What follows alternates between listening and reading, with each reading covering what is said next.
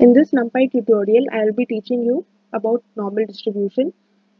I'll be discussing different ways in which we can create different dimensions of normal distribution, and then we will be moving on to visualization. I'll be showing you how we can visualize normal distribution using matplotlib and seaborn modules in Jupyter Notebook.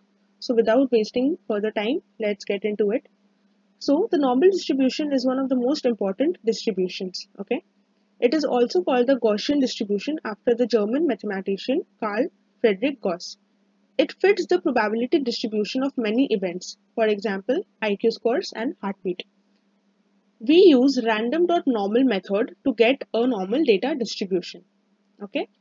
It has three parameters basically. The first one is called the mean, the second one is called the standard deviation, and the third one is the shape of the returned array. So for mean, we will be using LOC. So LOC is the mean where the peak of the bell exists. Then for standard deviation, we'll be using the keyword scale. So scale basically means that how flat the graph distribution should be. Okay. And then we have size. So size is basically the shape of the returned array. So for importing the random package, we can import the entire NumPy library, or we can import the random module from the NumPy library. Okay, you can do it in either of the ways. So I'll be importing the random module from NumPy. So for doing that, I'll have to write import NumPy, from NumPy import random. Okay, so by doing so, I am importing the random module from the entire NumPy library. Okay, so I'll just press shift and enter. So we have successfully imported. How can we know that we have successfully imported? If there is this number over here, number 7, any number basically, so that means that the line of code has been successfully imported, or the line of code has been successfully executed. Okay, all right.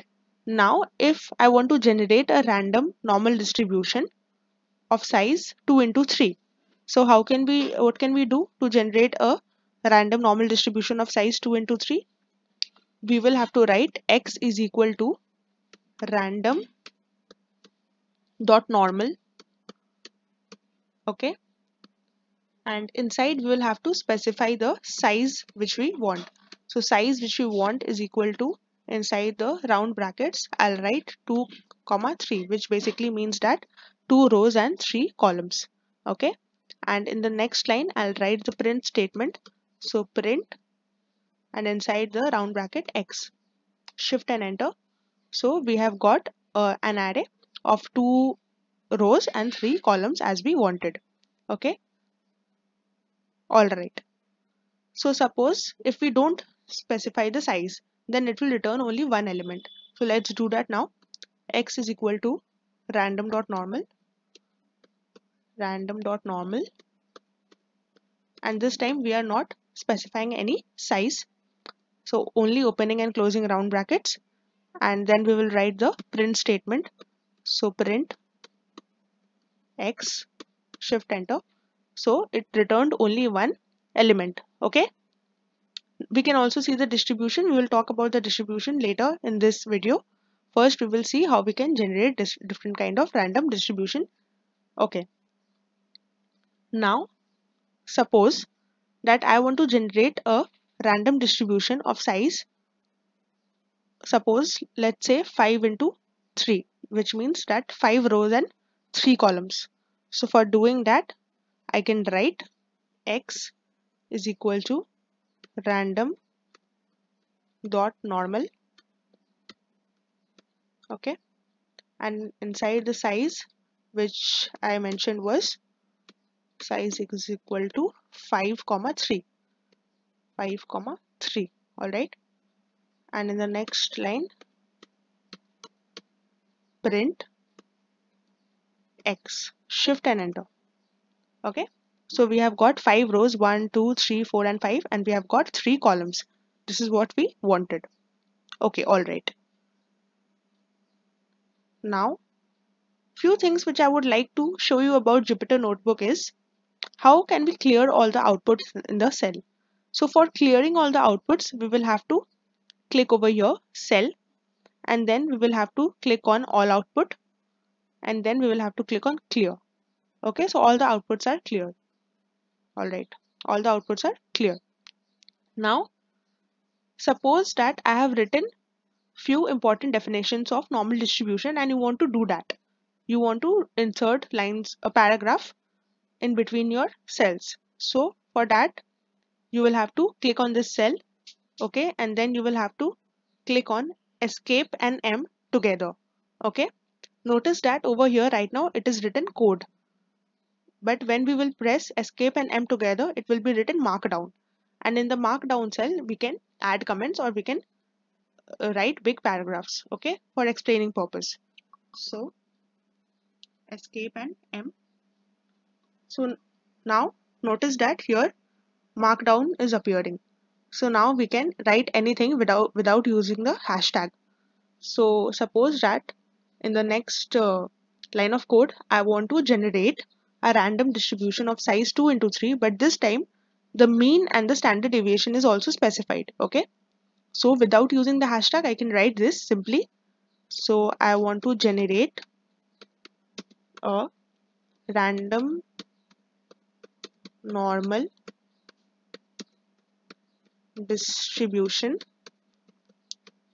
of size 2 into 3,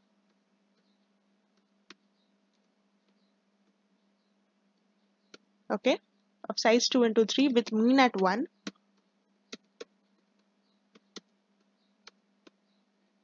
and standard deviation of 2, with mean at 1 and standard deviation of 2. Okay, so now if I just press shift and enter, so it will appear something like this. Okay, so we have successfully added a text line in between our lines of code. Okay, so for doing this we can write x is equal to random.normal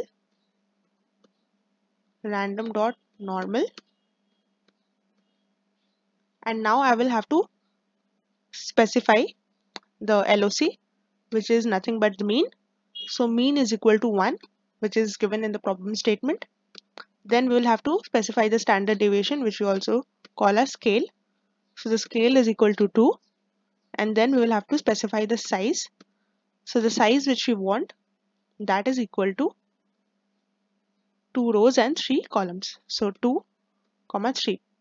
Okay, and then in the next line I'll write print, okay, x, shift and enter. So we successfully created a random normal distribution of size 2 into 3 with mean at 1 and standard deviation of 2.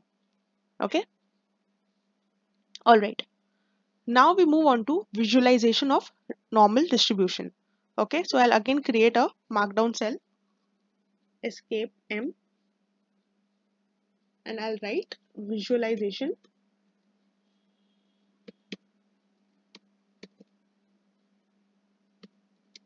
of normal distribution.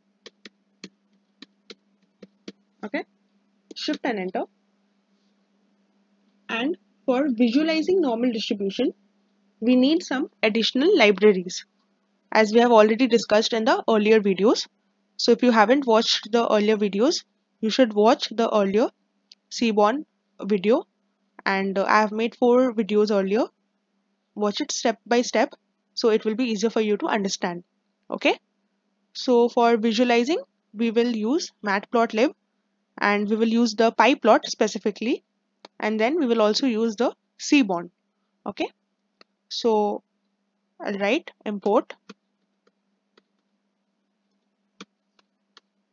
matplotlib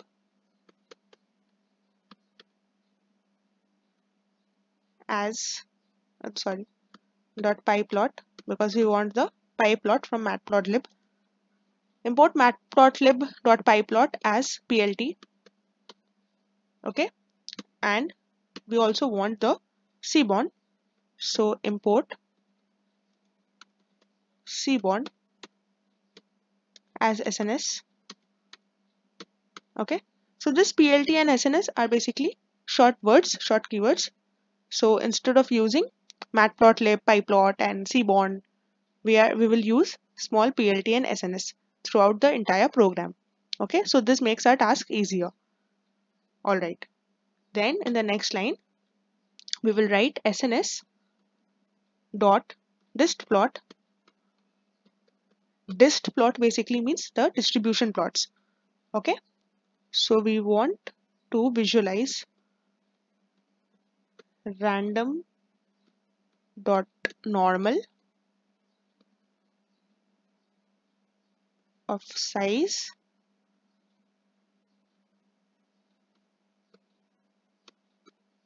is equal to 1000. Okay, and we want the histogram. Okay, we want it with the histogram. So I'm not writing histogram is equal to false. We want it with the histogram. So if I do not specify that the histogram is false, by default histogram will appear. Okay, I do not have to specifically write histogram is equal to true. By default the histogram will appear. Okay, so I have just specified the size, and then I'll write plt.show. Okay, shift enter. Okay, so there is some error. Okay, so we have made a spelling error. Instead of writing PLT, I just wrote PL. So shift enter again, and this time we will be able to see the graph. Okay, so notice that the blue colored histogram is also appearing. It is appearing because we haven't written histogram is equal to false. And this is a bell-shaped curve. This is a bell-shaped curve. Okay, the curve of normal distribution is also known as the bell curve because of the bell-shaped curve. Okay, all right. So if we do not want the histogram, suppose we do not want the histogram, then for doing that we will have to write, I'm writing it once again,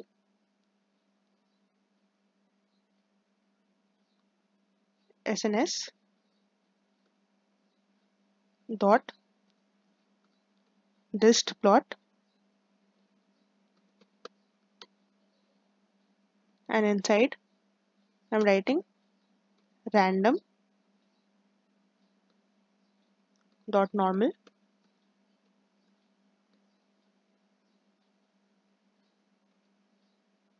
okay, size I'm keeping it same for now, 1000. Okay, but this time we will mention the histogram. So histogram, the short form is HIST. Hist is equal to false. Okay, the F should be in capital, the rest in small. Hist false. Then in the next line, plt dot show, opening closing brackets, shift enter. Okay, all right. So this time there is no histogram. Okay, this time there is no histogram. And notice that the curve this time is not entirely bell shaped, it's a little crooked from here. So that depends on the randomly generated data.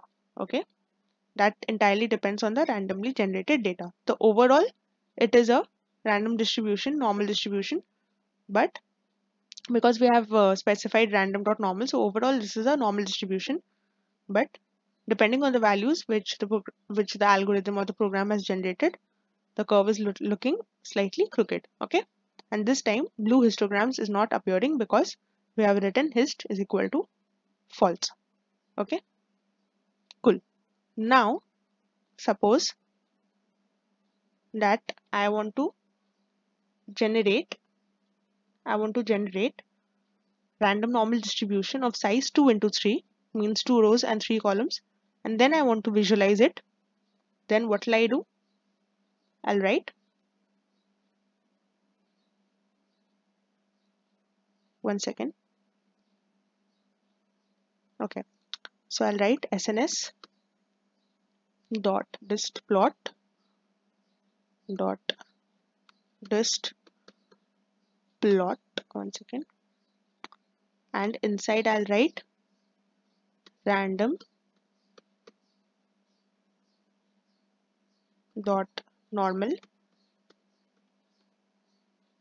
Okay, and the size I want is the size which I want is 2 rows and 3 columns. Size is equal to, just a second,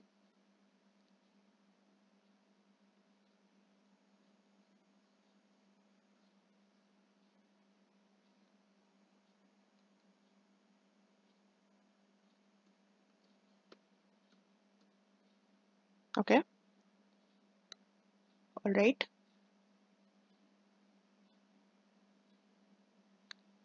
And then in the next line I'll write plt dot show.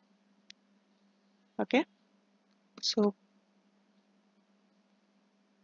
plt dot